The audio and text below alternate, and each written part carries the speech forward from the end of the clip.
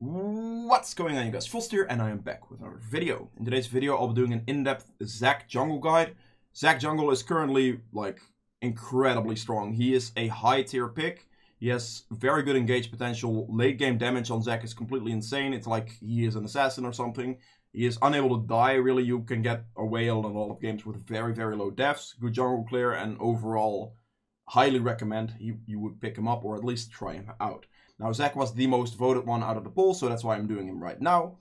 There will be more polls coming in the future, so if you want to vote for a champion, make sure to hit the notification and look for the community poll tab to like get an influence or get a choice in what champion is going to come next. So yeah, with that being said, let's get into the runes. Now, the runes for ZAC, the main choice obviously here is Aftershock. ZAC is a very health-based and tanky champion. You can easily proc Aftershock because he does have a lot of CC into his kit. So this is just going to be very good for survivability and a little bit for damage as well. But this is by far the best rune you can get. Now, following that up, you have Font of Life or Demolish. Demolish is good because of like the fact that ZAC has a lot of max HP, so you can get a lot of turret damage with that. This can be very good for late game pushes or just early game pressure for plates. So with ZAC's like potential to gank and keep camping somebody without like the enemy really being able to do much about it just because his gank rate is so high, this can definitely be abused, and this would be like a good rune. But overall, this is easier to use, and if you're starting out, I would recommend Font of Life because like impairing the movement of enemies with the ZAC is very easy, and this allows your team to heal off that. Now, following this up, you want Conditioning. Conditioning is just to make yourself a lot more tanky towards the later stages. You get the percentage armor and magic resist, but you also get 9 base after 12 minutes. So this is just gonna like be very good for your high health like champion, and this is gonna synergize with Aftershock as well. So this is just like a really good rune for ZAC, being extremely tanky later in the game. Now here you have like really Revitalize is really good on ZAC simply because picking up those blobs is gonna like allow you to revitalize more health. So I usually just pick this up. You can also pick up the Overgrowth for more max HP, or even Unflinching if the enemy team has a lot of CC. All of these are viable. I just think Revitalize with the extra healing can help you out more in a lot of situations. Now, for the secondary tree, you have two options. You have the Domination tree and you have the Inspiration tree. For the Domination tree, the rune you're really looking for here is the Ravenous Hunter rune. This is just going to help you sustain a lot more. So you can go in, you have pretty high damage. With this and your blobs and everything, you're going to be able to easily sustain yourself through a lot of fights. This is something I quite like doing a bit. You can try it out if it's not for you, it's not for you. But it helps me out a lot in just surviving through fights and sustaining myself with the combination of this and Revitalize. And then also you're picking up your blobs and everything. You're going to be very healthy through a lot of fights. Now to synergize that, you want to get Cheap Shot. Impairing the movement again of enemies is very easy, so this is going to add a nice amount of extra damage. Sudden Impact really isn't like the one you want to go for. Doesn't provide you a whole lot. The Cheap Shot overall does more damage. So this is definitely something to try here. If this isn't the option, the more commonly used one as well, and a very viable choice, is Magical Footwear with Cosmic Insight. Just getting that CDR from here and then also the extra boot so you don't have to spend money on that is pretty nice as well. So that's the secondary option. CDR is really the main thing because CDR is the only thing that limits ZAC since he has no costs. I mean, it costs life, but you can pick that life up with blobs, so it really is no cost at all. And yeah, this is the way to go. Now for these runes here, you definitely want to get the CDR here because again, CDR is really good on ZAC. You don't really need any of this here, so just the CDR. And then what you just simply do is you pick up armor or magic resist in either. You can also pick up health if that fits into the enemy team better. But usually I'll just like prioritize whatever I can against like an early game jungler for like Lee Sin, for example. I will just go double armor to just make sure that he does a lot less damage to me, and I will have the potential to maybe 1v1 him or tank him out when he invades me. You definitely do not want to underestimate ZAC's 1v1 potential because he has a lot of damage. So picking up like 12 extra armor against Lee Sin like that would easily allow you to potentially win that 1v1. And that's really why I do it. Now the resistances here could also be double magic resist if you're facing more AP. But you can also hybrid it in armor and magic resist or armor and HP. So it's really just pick defensive stuff. you really don't need the damage aspect of this, so you're more than set on that front. The main thing here is just make sure to pick up the CDR, because this is just really, really good on ZAC. So that's really it for the runes. If you guys have questions on the runes, make sure to put those in the comments below. And let's just get right into the item build now. Right, so for the item build on ZAC, we have the start of a Hunter's Talisman and a refillable potion.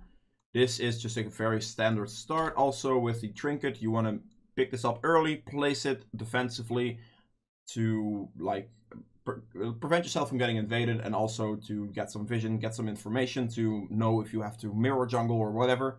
Place this ward at 50 seconds, reset, get a sweeper. This is going to help your gank afterwards, and yeah, really that. So overall, yeah, just the sweeper is what you're going to end up with. Now, your initial item you want to rush for is the Cinderhawk with a blue smite. This is just going to be your main item. Cinderhawk is going to help you in clearing your jungle. Blue smite is going to help you in catching people. When you're like ulting, you can blue smite them, get a little move speed, get the extra distance, and that's really the combination there. Now, the way you want to build this is really just you want to go for the blue smite first, usually, since this helps you gank. However, if you have 900 gold on your initial back, you just want to pick up this bounty cinder, because this is just going to provide you in just more, like getting more clear speed. Now, if you don't have the 900 gold, if you back with less, if you back with 650, then just get the blue smite aspect. This is going to help you more when it comes to the ganking stage then, and that's really that. So really just rush towards this item, and only buy this if you have enough money to just buy it straight away. Now, moving on from there, you want to just get boots. If you have magical footwear, you don't have to get these boots. You can just build into your next item and just wait for your boots to appear. But if you have the other tree with the Ravenous Hunter, then you want to get boots. And those boots will build into ninjas or mercs. It is kind of whatever. This is the same thing for the magical footwear users. You can just buy these boots whenever the magical footwear kicks in. Now, this can be early, this can be a little bit later, but it's really no big deal there. Now, your main initial item on ZAC is the Warmox. Warmox on ZAC is really, really good, because you have a lot of base like high HP. So as soon as you pick up this Warmox, you're already going to hit the threshold of getting the effect of Warmox. So this is really good there. This combination of this with Warmox is instantly going to proc that. So this allows you to constantly keep going aggressive, keep going in. Use Warmox to reset your HP. Also, Warmox is very high health base, so you're instantly going to go above 3k HP. And the synergy with that and your Aftershock is going to be immense, because you're just going to gain a lot of like armor and magic resist from your Aftershock after every 20 seconds basically. So if you play around your Aftershock with this HP, with also the fact that you can use Warmox's healing to heal yourself back up through fights, you can really go in and out of fights consistently without like risking anything and having the enemy team burn a lot on you. So Warmox is really amazing on ZAC, and that's definitely his core item, just to pick that up first. Now, going from here, this is where it just kind of turns into whatever fits the enemy team best. Now, there are just tank items that are going to be good for this. So you have like armor items in the form of the Thornmail would be good. You have Stoneplate, which is going to be very, very good. Randuins can be very good into certain enemy comps. And that's really, I think that's pretty much it for armor items, right? Also, you don't really have to finish your Thornmail like really fast. If the enemy team has like, for example, a Kayn and a Vladimir or something like that, just something that really procs that, that really needs that healing reduction, you could just pick up the Bramble Vest and then maybe build magic resist right after if you have to, or just anything. Just try to pick this up for healing reduction wherever you need it, because healing reduction is a very, very valuable thing to have on you. So this would be armor items you could pick up. You can pick up the magic resist items here as well. Adaptive Helm could be good. Spirit Visage is very good on ZAC. If you have the opportunity to build a magic resist item, usually Spirit Visage is the best one, simply because this works well with the healing received, works with your blobs and everything, so you're going to be able to heal yourself for a lot. So that's really good there. Also, you can pick up the Abyssal Mask to increase like damage from your team, and also your damage as well if you want. This is just like optional magic resist items. Now, usually what I would go for on magic resist wise, like let's say the enemy team is pretty magic AP heavy, I would build this with the mercs if I need them. If they don't really have CC, I can go ninjas as well, but Again, magic damage heavy would mean that mercs, the extra magic resist, would be more valuable there as well. So that could be a thing. And then I just built a Spirit Visage for the magic resist item. And also the increased healing, which is going to be very nice to synergize with that. And then off of this, you have the other item, which is going to be insane on ZAC. It's just a really, really good item. You can opt to go for the Liandry's if you are doing well in the game, and you can easily afford to do this. As like a 4th to 5th item, Liandry's is pretty much god tier, because this gets to the stage where ZAC is like level 15 to 16-ish or higher. And you're just gonna 1v5 the enemy team in like any team fight with this item. And it's just it's insane. Like, this item alone gives ZAC so much damage that, yeah, it's very worth picking up. Now, if the enemy team, like, if you need more armor into the enemy team after the Spirit Visage, you can. However, usually you have to keep in mind that the Aftershock provides you with a lot of resistances as well. So if you use that properly, you can then definitely still opt to go for just a magic damage or like a magic resist setup like this, without going armor and just building a Leandry still. But again, you need to be ahead for this to work. And yeah, just keep that in mind. Now, armor items here, you can then finish this build off, for example, with like a Thornmail.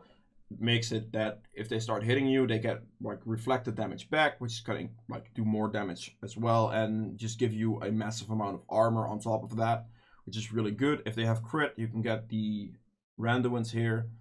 The healing reduction is usually the one I value the highest, because at this stage in the game, if you were to pick it up as like a 6th item, you already have a lot of health, like a immense amount of HP. So just getting something with a high armor value is going to be the best one there.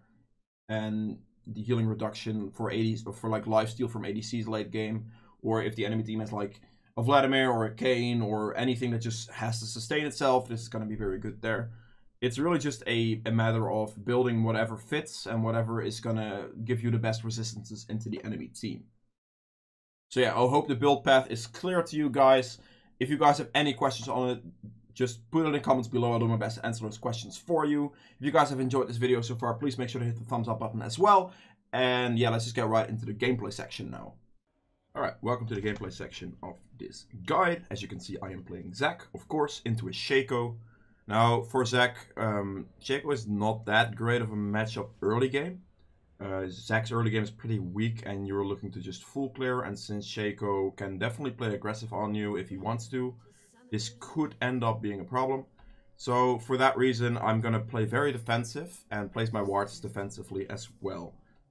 So as you can see me wait right here, my plan is to start red buff and then clear down, because the gank on bot lane could be very good here. Also, I think Shaco is going to start here and clear up. So this is for me a way to clear the other way. Plus, with ZAC, it's very good to do blue and Gromp at the same time. You can do that starting pretty much level 3 onwards. So I usually try to path in a way that I can do them at the same time, since this is very, very time efficient and does help you out quite a bit in like your jungle clear speed. If you were to do these one by one, it will take you quite a lot of time, because you have less blobs to get and just less overall like damage. Your damage is fairly low. So it might as well be on two camps at the same time to speed that up. So my plan here is I place the ward at about 50-ish seconds, then reset. I'll place the ward here because if Shaco were to path like maybe Raptors and then red and then go over the wall and take my blue or something, that could be a thing. So I'm just going to be wary of that. Usually good Shaco players, however, will just farm early game themselves as well, so they might do like the entire bot side and maybe invade then, or maybe then look for a gank, or they just kind of full clear-ish to get a little bit of a good position. So a lot of Shaco players and higher elos usually don't go for like an early level 2 cheese, but I definitely want to make sure that I do ward against it just in case he does, because if he does, then I have to know, because if he is here, then I can take his top side when I have done these camps. I backed, I picked up a sweeper. This is also going to be very beneficial as well. So this is just going to work against Vision and against Shaco. It's very, very good. Now here, I'm just going to start here. You still want to start your W because this gives you the most damage. Just hit it, pick up the blobs whenever you can. Always try to make sure that you use your W before you pick up your blobs, because it will reduce the cooldown, and this is just like the most efficient way to kill your camps, really. So as you can see, I'm just gonna go here. My goal as ZAC in the early game is just to full clear, get my levels. You need to get to level 4 to level 5, because then you're gonna have multiple points in your E. Because as of right now, your E range is very, very short. And this will scale up with levels. So level 4 to 5 is when you want to start ganking. Before that, you just want to full clear. You just want to focus on getting your camps, getting your experience. And with ZAC, this is really no big deal. He has a pretty good and healthy clear. As you can see, there's really no issues here. I'm instantly moving towards blue in this case. Simply because as I mentioned, if the Shaco were to have done like these 3 camps and invade here, we would have been done at approximately the same time. He would have been doing it, but I would have been there. So I just wanted to check my blue first. Now, as you can see on the map here, obviously he did like a clear going upwards, so I'm completely fine. But yeah, no Shaco. So as you can see, I'm just gonna pull the Gromp and the blue together in this specific spot. You don't want to walk like too much to the Gromp side, because as you can see, the blue will be resetting at that stage. All you need to do this is just like put them together, put your E down, put your W, and just keep picking up blobs right after you press W, because then your cooldown's getting reduced and you're gonna be able to sustain yourself. Now we see Shaco topside, which is very good for me, because this just means I have free reign to just take some whatever I want. Also, this would mean that I could gank potentially bot lane here without Shaco being able to be there. So I initially just, like knowing that, I'm just gonna see, because this wave, as you can see right here, this is gonna get cleared and it's gonna push up a little bit this way. If my bot lane allows this, which if they see me bot lane, they will and they should. So as you can see, they walk back a little bit here. And this wave goes up, so I have a position to walk in here. I walked like, yeah, this right here. Trish jumps in first, which isn't that ideal. I was kind of hoping to get the first engage just by like jumping in. That would have been better. Or for Pyke to maybe hook. So Trish goes in, kind of just gets really screwed over by Alistar and dies, which is not ideal. But yeah, it is what it is. Now all I want to do is get this into the turret really if I can. Pyke lands a really good hook, so I'm just going to go in on that. I have my passive, so I'm not that worried about dying, as you see. Like, if we kill the Misfortune there is absolutely no chance that the Alistar would kill me.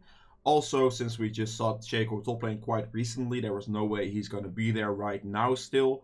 So that's why I just jumped in, used my passive there without too much of an issue. Now, Shaco did gank the Fiora. And the Fiora now has 2 kills because she got a return kill and now solo killed the Jax. What does this mean? Now, for ZAC, you want to make sure that you just gank whatever lane is going to give you a huge, like, it's going to be an easy gank, of course. You want to just put your teammates ahead.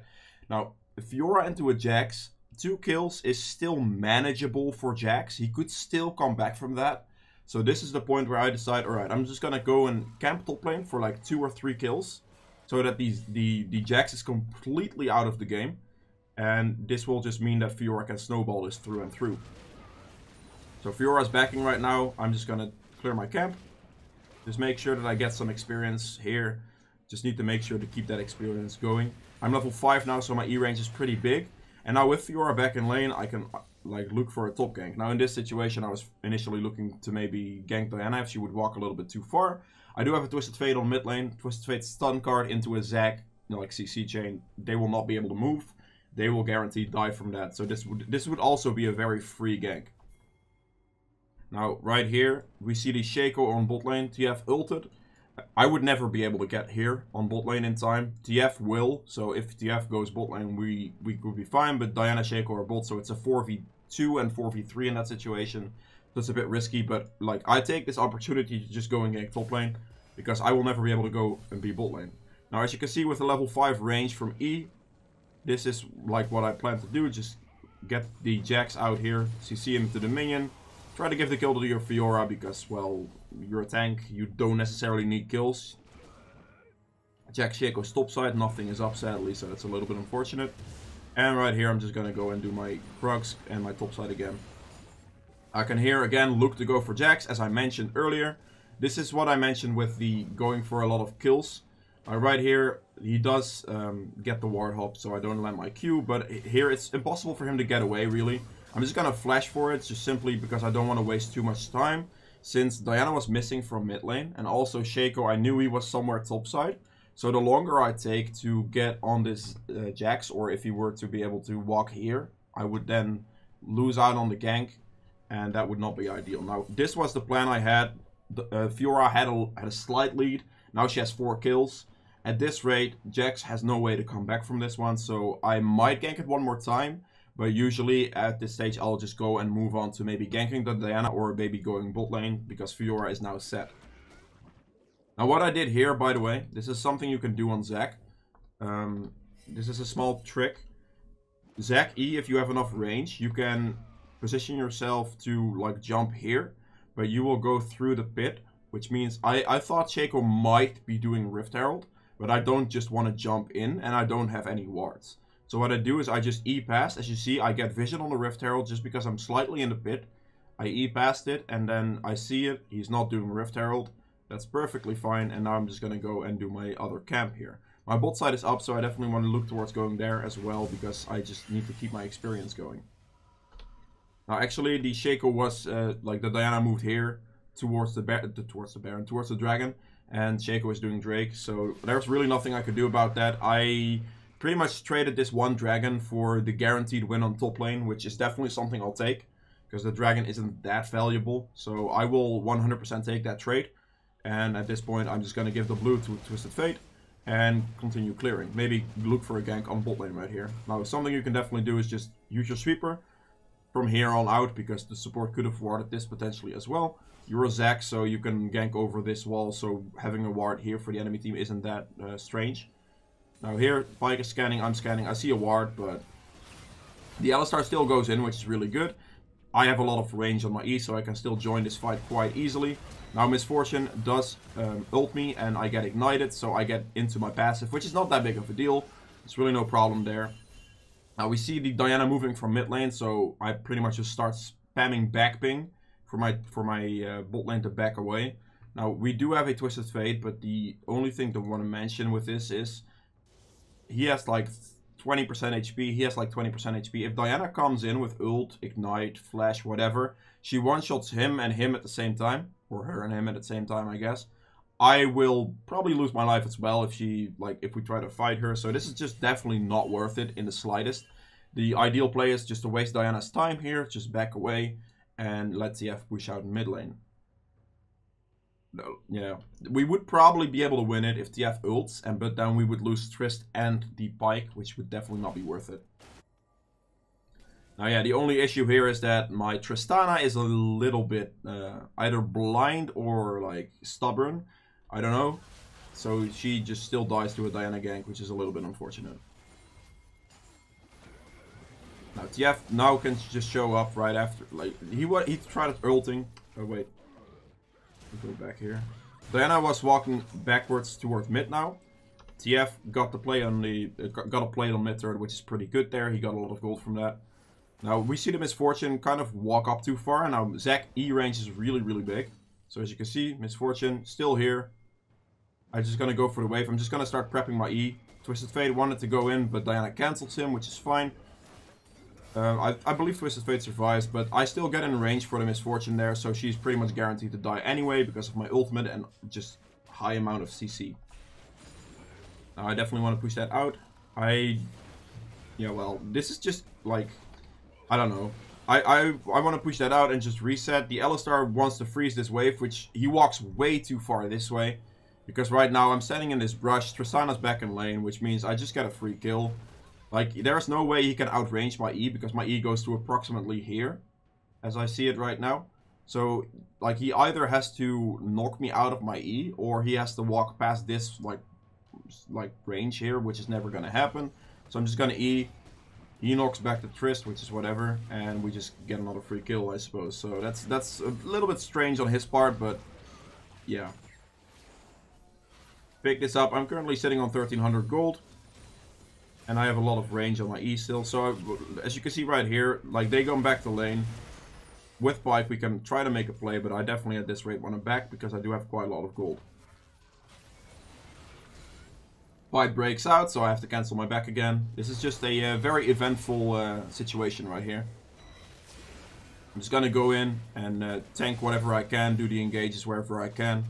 Now, as you can see, the top lane is now 0-5. Fiora has the turret down already, and my snowball idea for this situation was very good. She also already made like a solo kill, or not, well, one solo kill herself, and then also got a kill on the gank, which is really nice. But pushing that through and seeing something like that happen, doesn't have to be top lane, can also be mid lane, can also be your bot lane. Always try to, if a lane gets a slight lead, try to push that lead just so that the enemy cannot come back from it. As ZAC, this is very easy because you have a long range gank, you have a lot of CC, and if your laner has a lead, he's gonna have more damage. You're not that high on the damage portion early game. You're starting to ramp up in damage way more towards the later stages of the game. So if you're ganking for a lane that has a lot of damage, or a slight lead again, then you will be better off. Now here, I definitely at this rate want to back at some point because I have 1800 gold. I'm currently a little bit slacking on CS or farm because I just had like a way extended fight on bot lane. So it is just what it is. There's really not much you can do about that. And yeah, I'm just gonna go and full clear my jungle here, get through this as fast as possible to get the XP. Drake is gonna be spawning soon as well, so we can definitely look towards fighting that. In this situation, my likelihood of stealing this dragon is fairly okay, and as ZAC, I value a mountain dragon very highly because this gives you extra tank stats. You are very healthy, like you have a lot of health on your champion, so a lot of the extra tank stats are going to be very, very good. So my passive is still down, which means that I will take the risk. Even I'm only worth 150 gold, but just take all of this into consideration before you do something like this. Is your passive down? Yes. Okay, then you can try it. Is the dragon worth it? Okay, yes, then I will try it as well. So as you can see right here, I'm leaping from that brush into the Drake. You have enough range to do this because, well, ZAC does have a lot of range. I jump in on the dragon, as you can see right here. And yeah, I barely just don't get it at this rate. I barely missed it. I see now that Shaco didn't have smite, so I would have not had to smite it that early, but my thought process there was I jump in. The enemy team might try to burst it, or the enemy team's damage is going to come in and I'm just going to get it. I missed it on about like 80 HP or something, which is a bit unfortunate. But yeah. I go in there. Yeah, I miss a smite, so I'm just basically going to die off that. I should not have flashed out here because there was no way I was going to live through this one. So that's a bit of a waste of my flash. That's the only mistake I made there. The attempt was fine because I didn't really lose anything for it apart from eventually my flash. Right here, fight's going on bot lane, so I'm just gonna instantly like walk past my camps. I want to get the position to be able to either cut off the Diana here or just be in this fight as fast as I can. So I just saw the Diana because of TF ult, so I'm just gonna wait, interrupt her, CC her down wherever I can. And this right here. Right here, I'm just doing my camp, waiting for an opportunity to jump in. You have a lot of range on ZAC, so you don't have to worry too much about like standing towards the front line. You can always jump in to go towards the front line. Just doing this camp here is fine for me. TF lands a stun card, I decide to go in on the stun card. I Q them, I knock them together, and they pretty much both die. TF does die there, sadly, but it's not that big of a deal. I'm pretty sure Shaco dies as well. No, actually, never mind. I really want Trista back at this rate, but she is just playing very aggressive. At some point I just decide to walk away, and right here, give the blue again to the Twisted Fate. I have quite a lot of gold, so I definitely need to look to backing soon. The Diana misses her Q there. We get the jump on her. I jump on her, TF stuns her, and well, it's Diana, so she does a significant amount of damage, but she doesn't kill TF, so that works out for us. Now at this rate, this is where ZAC starts becoming pretty much a monster. You have a couple of points in your W, you have a maxed E, and as you can see, just the amount of damage you have 1v1 is really high, whilst you're able to just tank very, very easily. So I'm just going to go and decide to 1v1 the Shaco here. As you can see, the damage I have is really high. He barely does any damage to me because he went AP route. If he went AD route, then I would have probably reconsidered this 1v1. But with the AP route, I definitely have a chance here to just 1v1 him. Now he uses his ult, which is honestly fine for me. And I'm just gonna go and I assist being here to get my Pyke and my Triss to join this red buff. Now sadly they like Tristana is still in lane. Pyke walks in from a strange angle, so I'm just gonna walk away from the red buff here. Now my next objective here is the dragon, of course. So I definitely want to go and look towards that. Fiora is now joining for the dragon as well, so we definitely have the advantage there. Now the Pyke is now getting chased down by the enemy team, as you can see.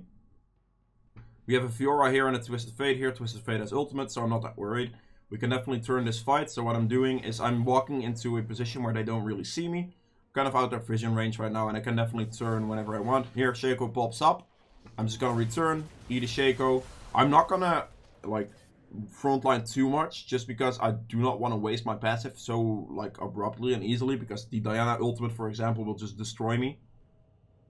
So I'm just gonna CC Shaco. Wait on my cooldowns, walk a little bit back. I could wait on my ultimate and everything like that. As you can see, I'm walking to the side more. There's no reason to just suicide in straight forward and like stick to the front line. You just want to throw your CC where you can, because I was quite low. I don't want to just like walk in and die, really. That's, yeah. So now we kind of were looking for Shaco in that situation. We thought he might go to the alcove. He didn't. We can pick up a dragon off this, which is fine. Right here, and now I can finally back for my Warmox. Now picking up this, I will be able to easily just engage any fight and come out of that quite healthy. After a couple seconds, I'll be full HP again, and I can just do it again. Now, we see the Misfortune there, walking up a little bit too far, so we get a free kill on that. The Fiora overextends just a little bit too much.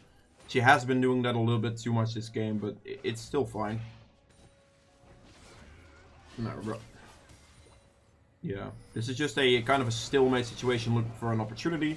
The enemy team walks up, I can get the chance to E in, as you can see. Now the way you want to use ZAC ult, by the way, is you want to try to position yourself behind them. Because if you jump in and just start ulting, they can go in all kinds of directions. But if you just position yourself in a way that is like between, that sandwiches them between you and your team. Because then your initial bounce from your ultimate as you use it is going to just knock them back towards your team. So right here, as you can see, I'm just going to knock him. I'm ulting him to the side. Triss gets some free damage. I want to CC lock them as much as possible so Diana doesn't get the chance to jump in. Now, in this specific situation, I kind of thought Shaco went down. I didn't like really realize that he actually jumped in to play that fight out there. So that's a little bit my bad. That fight turned out a little bit worse than I thought. I tried making, like, only after I realized, I tried to make that play with my bot lane only. I didn't have my Fiora or my TF, which were the better laners in this game. Yeah, it didn't really turn out the way I wanted that to, so it's a little bit awkward. I survived though, so it's okay for me. As you can see, I'm pretty much constantly full HP now as well, so I really have no issues there. A little bit unfortunate here that my Tristana takes my camp, because that camp would have been my next item. So now I'm gonna have to overextend on the map a little bit, even instead of just wanting to back for my item. This, however, does turn into a Diana kill and then a Baron setup. Sorry. Let's go back here. So the Baron right here. Now the way you want to play Baron with ZAC is just tank as much as possible. Keep using your blobs. Because the more abilities you use, you put your blobs down, your blobs are going to heal you for a lot of health. And you're going to be able to instantly sustain a Baron. So you will have no issues there. Now in this situation, I jumped in there. My E was kind of down until no point. I'm just going to focus and kill the Alistar. I'm going to go in here. I have my passive, so I'm just going to go in here to see them together. And then make my Pyke kind of clean it up wherever he can. Now in this case, I didn't really realize that the Pyke didn't have his ultimate. So it's a little bit unfortunate there. But Fiora, however, does teleport in on my passive. Which is very, very nice. So she gets back into that fight. I am kind of half HP, but I do have Warmox, so if I want to, I can wait for Warmox. However, you don't have to, because if you just keep picking up your blobs, you will still be fine. As you can see, blobs heal me for a lot of HP. I will stop the Baron there, simply because I saw this fight going on. I wanted to make sure that we win this one. And right here, we can finish off the Baron. Now the way as you see to play the team fights is just throw the CC wherever you can, try to get priority targets, CC them down, allow your team to be able to make a play off that. And that's really it, like you're just playing basic tank. Here we go to pick up a dragon. I have 3.2k gold, so I definitely want to look towards backing soon. Alright, so I'm backing here, pick up a Spirit Visage, pick up the part of Liandry's Hunting Guys. I definitely can easily go and opt for a Hunting Guys at this point. Pick up a Spirit Visage simply because they have like 3 AP damage. Like Jax does a significant amount of AP damage, Shaco is AP, Diana's AP, and Alistar does a lot of AP. Well, he does mainly AP, not a lot. It's only Misfortune that I would have to worry about when it comes to the physical damage aspect, and I'm kind of relying on my Aftershock for that, so I'll be fine. So I can definitely opt to go for a Liandry's here and just go and build some damage. Now this is the stage of the game where ZAC is not only a tank, but also an insane damage dealer.